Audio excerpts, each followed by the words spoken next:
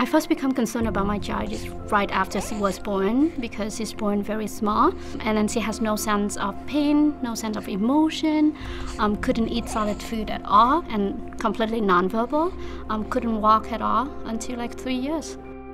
I was back in Vietnam back then, and I live within the family household with grandparents, and traditionally all the grandparents just say like, that's fine, she was born healthy, she was born with 2 arms and eyes, no worries, she will catch up with time. And then every year, my grandparents on both sides always just go to the fortune teller and say like, it's just her fate, that she just go through this, and then when she's 8 years old, she would talk. When she's 9 years old, she would talk, because every year they go, and every year they would add up a new age for her with the hope that she can talk by then.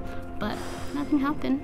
In Vietnam, we don't have any specialists per se. The doctor that we go is just like one doctor for everything. For her not being able to talk, what they say is just catch the carp, a kind of fish, and give the tongue to the child to eat as many as possible, and then down the line she can talk.